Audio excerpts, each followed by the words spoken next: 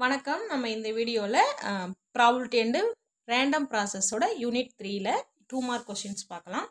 உங்களுக்கும் சிஎஸ்சி ஸ்டூடெண்ட்ஸ்க்கும் பெரிய வித்தியாசம் இல்லை. தேர்ட் யூனிட் பொறுத்தவரை உங்களுக்கு ஒரு டாபிக் எக்ஸஸாக இருக்கும், அவங்களுக்கு இருக்காது. அதாவது ரேண்டம் டெலிகிராஃப் சிக்னல் ப்ராசஸ் உங்களுக்கு எக்ஸஸ், மற்றபடி உங்களுக்கும் ஒரே கொஸ்டின்ஸ் தான், ஒரே மாதிரி கொஸ்டின்ஸ் தான் வருது. உங்களுக்கு வேணும்னா அந்த பிள்ளைங்களோட 2 மார்க்ஸ் வீடியோஸும் பார்த்துக்கோங்க. இதில் உங்களோட கொஸ்டின் பேப்பரில் கேட்ட கொஸ்டின்ஸ் மட்டும் நான் கலெக்ட் பண்ணியிருக்கேன். பாருங்கள், உங்களுக்கு அதிகமாக ரிப்பீட்டட் கொஸ்டின்ஸ் இருக்குது. ஓகேங்களா? Consider a random process x of t equal to cos of t plus 5 where 5 is the uniform random variable in the interval minus pi by 2 to plus pi by 2. Check whether the process is stationary ன்னு கேட்டிருக்காங்க. இன்னொரு question பேப்பரில் define stationery ப்ராசஸ்ன்னு கேட்டிருக்காங்க.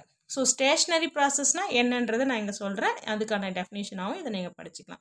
A random process x of t is said to be stationary if e of x of t is constant, variance of X of D is constant. ஒரு random ப்ராசஸோட மீனும் வேரியன்ஸும் கான்ஸ்டண்ட்டாக இருந்தால் அதுதான் நம்ம ஸ்டேஷ்னரி ப்ராசஸ்ன்னு சொல்கிறோம். மாறாமல் கான்ஸ்டண்ட்டாகவே இருக்கும்போது அதை நம்ம ஸ்டேஷ்னரின்னு சொல்கிறோம். ஓகேங்களா? ஸோ இப்போ இவங்க என்ன சொல்லியிருக்காங்க, இது ஸ்டேஷ்னரியான்னு செக் பண்ண சொல்லியிருக்காங்க. அப்படின்னா நம்ம இந்த எக்ஸ் ஆஃப் டிக்கு மீனும் வேரியன்ஸும் கண்டுபிடிக்கணும். First let us start to find the mean for x of t. மீன்னா என்ன அர்த்தம்? e of x of t. x of t ன்றது cos of t plus 5. இங்கே எது நமக்கு ரேண்டம் வேரியபிள்? 5 தான். 5 தான் ரேண்டம் வேரியபிள்னா 5க்கு மட்டும் நம்ம e போட்டால் போதும். ஆனால் 5 தனியாக இல்லையே, காசுக்குள்ளே இருக்கு இல்லையா? அப்போ இது போல் தனியாக இருந்தால் அதுக்கு மட்டும் e போட்டுக்கலாம். இப்போ a இன்ட்டு காசுன்னு கொடுக்கும்போது a ரேண்டம் வேரியபிள் இருந்தால் e ஆஃப் a இன்ட்டு காசு ஒரு கான்ஸ்டன்ட்னு வெளியில் எடுத்துடலாம். ஆனால் இங்கே நம்மளோட 5 காசுக்குள்ளே இருக்கிறதுனால நம்ம அப்படி தனியாக அதுக்கு மட்டும் போட முடியாது. அப்போ என்ன பண்ணணும்? இந்த இன்டெகிரேஷன் ஃபார்முலா போடணும். 5ன்றது யூனிஃபார்ம் ரேண்டம் வேரியபிள் இந்த இன்டர்வல் கொடுத்ததுனால எஃப் ஆஃப் 5 என்ன? 1/b மைனஸ் a போடும்போது 1/πன்றது நம்மளோட எஃப் ஆஃப் பை. ஓகேங்களா? ஸோ இந்த எஃப் ஆஃப் பையில் அப்போ நம்மளோட இ ஆஃப் சம்திங் வேணா என்ன ஃபார்முலா? இன்டெக்ரல் இ ஆஃப் என்ன டேர்ம் இருக்கோ cos of D plus 5 F of 5 d5. F of 5 1/π வெளியில் எடுத்துருங்க. இந்த இன்டர்வலில் cos of D plus 5 integrate பண்ணிங்கன்னா சைன் ஆஃப் டி ப்ளஸ் 5ன்னு வரும். 5க்கு லிமிட்டை சப்ஸ்டியூட் பண்ணிங்கன்னா இது போல் வரும். இந்த இடத்துல sign of D plus pi by 2ன்னு எழுதிக்கலாம். இதை பை பை 2 ப்ளஸ் டீன்னு எழுதிட்டு இங்கே பை பை 2 மைனஸ் டீன்னு எழுதுறதுக்காக, அதாவது by by 2 plus theta minus theta இருந்தால் தான் நம்ம அந்த ஆல் சில்வர் டீ கப்ஸ்ன்ற அந்த கான்செப்ட் யூஸ் பண்ண முடியல. அதுக்காக நான் என்ன பண்ணுறேன்னா இதிலேருந்து ஒரு மைனஸை வெளில எடுத்துட்டேன்னா sign of minus theta minus sine theta இல்லையா? அப்போ ரெண்டும் சேர்ந்து ப்ளஸ் ஆகிடும். இப்போ sign of by by 2 plus theta sine of by by 2 minus தீட்டான்னு இருக்குது. ஸோ இந்த இடத்துல பை பை 2ன்னு வரும்போது சைன் என்னவா மாறிடும்? காசாக மாறிடும். பைக்கும் 2πக்கும் மாறாது, பை பை 2க்கும் 3/2க்கும் மாறும். சைன் காசாக மாறும். எஸ், இந்த சைனும் காசாக மாறும். ஸோ இப்போ ரெண்டுமே காசுன்னு தெரிஞ்சாச்சு. ஓகேங்களா? இப்போ பை பை 2ன்றது இந்த பை பை 2ன்றது 90 டிகிரி இந்த கோடு இல்லையா? ப்ளஸ் தீட்டானா பை பை 2 கூட கொஞ்சம் ஆட் பண்ணும்போது அது செகண்ட் குவாட்ரண்ட்டில் வரும். இங்கே சைன் பாசிட்டிவ், அப்போ இங்கே ப்ளஸ் காசு தான் வரும். இங்கே பை பை 2 மைனஸ் தீட்டானும் போது ஆல் ட்ரிக்னாமெட்ரிக் ஃபங்க்ஷன்ஸும் இங்கே பாசிட்டிவ் தான். அப்போ இது காஸ்டி. So the answer is 2 காஸ்டி divided by பைன்னு வரும்.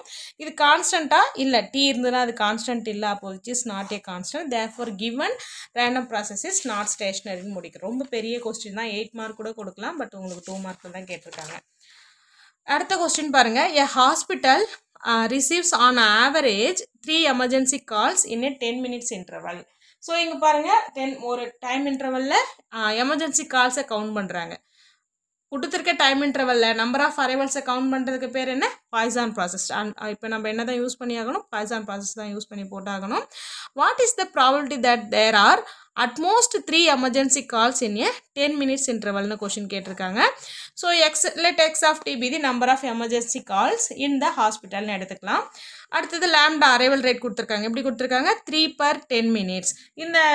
இந்த அளவுகள் இருக்கு இல்லையா, இது எப்பவுமே யூனிட் டைம் இன்டர்வலில் தான் எடுக்கணும். 1 minute, 1 second, 1 hour, 1 day, 1 week, 1 month இப்படி தான் எடுக்கணும். 10லாம் எடுக்கக்கூடாது. அப்போது 10 minute 3 கால்ஸ்னா 1 மினிட்க்கு என்ன பண்ணலாம் 3/10 மினிட்ஸ் 10 கால்ஸ்னு வந்துடும்.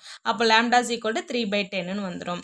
லேம்டா 3/10 அவங்க என்ன கேட்டிருக்காங்க, அதே 10 மினிட்ஸ் இன்டர்வலில் தான் நம்மள அட்மோஸ்ட் 3 கால்ஸ் வர்றதுக்கான ப்ராபபிலிட்டி கேட்டிருக்காங்க. ஸோ அப்போது டீக்கு பதிலாக 10ம் லேம்டாவுக்கு பதிலாக 3/10ம் போடும்போது இந்த ஃபார்முலாவில் உங்களுக்கு தெரியும் இல்லையா, அது வந்து e⁻³ ஏன்னா 10 கேன்சல் ஆகிடும்.